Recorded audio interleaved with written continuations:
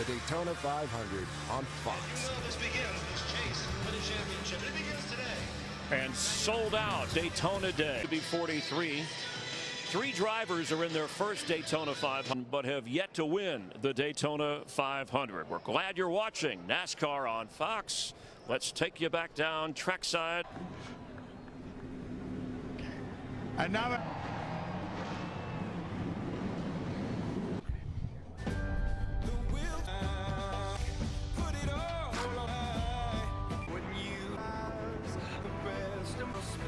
speaking a little quick right now, Mike. It's that time of year, Darryl. It's the Daytona 500. So much history here. Fox NASCAR welcomes you to the 58th annual running of the great American race, the Daytona 500. Is brought to you by Goodyear. One position. Matt Yoakum. After reflecting on his championship season, Kyle Busch, like any true racer, reassessed his goals. What's missing? The cold weather could play into his favor. It's hot and slick. It could be an epic day for KB. Vince. Brian Vickers wasn't expecting to be in this race, but he got the call to fill in for Tony Stewart, which is an interesting twist because Vickers himself, Stewart's team, but this is a very special day. Has had a couple challenging years. He hasn't seen victory lane since Michigan 2013, but lots of changes at Roush Fenway Racing over the offseason. This is his best chance in recent years. Larry McReynolds? Yeah, let's take a look at the race analysis. We're going to go for themselves to the starting line. 40 of America's best drivers in the big racing boys. Car owner Rick Hendrick looking on at his rookie pull. Have a handful that will roll the dice and just go with 2. You need at least 1 full can of fuel. Well, all week long, all we've been seeing is people do gas and goes. Daytona 500 on Fox is sponsored by. A few laps ago, I've got a wheel vibration. His crew chief, Brian Petty. The Daytona 500 on Fox is sponsored by.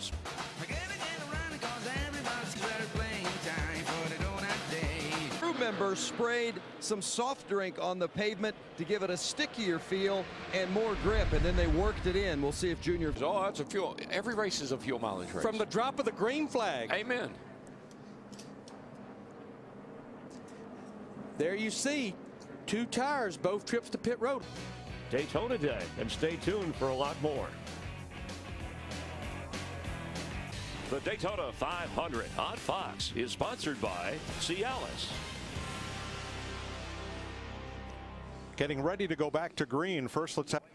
And Matt DiBenedetto crashed along. Great strategy for now. We'll see how it plays out. Well, we saw them play some real fuel mileage strategy in the Unlimited. Oh, yeah. And what do we call them? Wheels? Yeah. Mike Wheeler.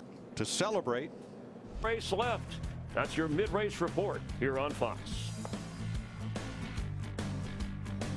Absolutely are aware if we pit now, we can make it on one more stop. Air stop. 81 laps to go. One thing's for sure, a lot of decision making by these crew chiefs. They're talking to should not only have their car in great position, but also have a car that can maybe make some of those big aggressive moves with fresher tires. On Fox. Boy, they're enjoying Daytona Day. A lot of good viewing places. The greatest drivers, I mean, we've seen some of our best drivers have trouble off of that turn today, so not enough grip, apparently. Definitely not. Oh. Chris Neville is with Dale Earnhardt Jr. Yeah, and Dale airframe damage to the number 80. And Matt Kenseth trying for his 3rd 500. This is going to be your first chance for a 500. If you can pull it off, are you guys going to stick with the Gibbs flying formation on the restart, helping each other move in? Yeah, I mean, that's the plan. I mean, obviously, the number 1 goal is for the 20 car to win the race today, and the number 2 goal is for a JGR car to win the race, or an affiliate like the 78. So it's been working great today. Those guys have been working together really well all day, and I think that hopefully everyone's telling the truth here, and they're not you know, playing something that we're not aware of. But I think it's going to work out good for us here at the end. Vince, with Cole Pearn, how comfortable are you with the position you currently have, and all those teammates are with you?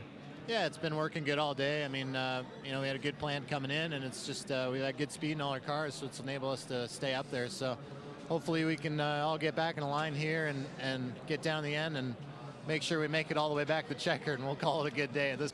Our 5-hour energy, big move of the race. is the big run that Denny Hamlin gets. The other was the closest finish in history. Thank you very much, Denny Hamlin. What a day it's been from the very get-go. This has just been one of those fun days, man.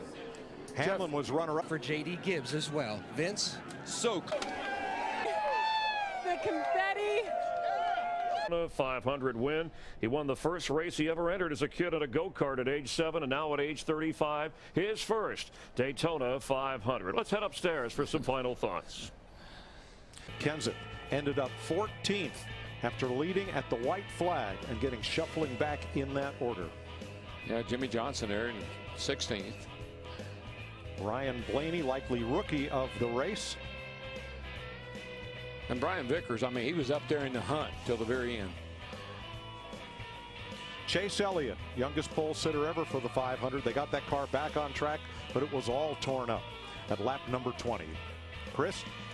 Thanks, Mike. And guys, Kyle Busch, of course, finishes 5th. You know, they talk at Daytona about how aero is so important, and yet the front of your car, how in the world did you finish 5th with that? Let's look at what Denny did at the end. Was there anything Truex, Kyle Busch, Harvick, even Matt Kenseth could have done differently? Harvick had a big decision to make. Did he try to force the issue and get beside Denny, or just push Denny? It wouldn't have worked out for any of them if he had tried to pass Denny. He decided things. When he's hurt, he comes back, and he came back with vengeance here in Daytona. And I'm just so thankful for Toyota, for one of the founding partners of the new grandstands, been in the sport forever, and getting that win. J.D. Gibbs there, giving Denny a hug. That's got to feel good too. He's the chairman, and it's J.D. Gibbs' birthday, so happy birthday to him. Of course, Joe Gibbs, who talked about such an important victory, winning the championship with Kyle Busch, and now he gets a Daytona 500 title with Denny Hamlin. Tonight on Fox, The Simpsons, Bob's Burger. Good early, come out for some great tickets and some great speeds, and that's a big change. Later, another photo finish, just like the first ever Daytona 500. I know that Denny Hamlin, Brad Keselowski said it'll be more in the hands of the driver next Sunday when we race in Atlanta. Today, a few weeks here in Daytona, finally gets that Daytona 500 title. Congratulations to him. Thanks for being a part of it with us. NASCAR on Fox. I'm gonna need someone to hold me down. I'm gonna need someone to Let's go.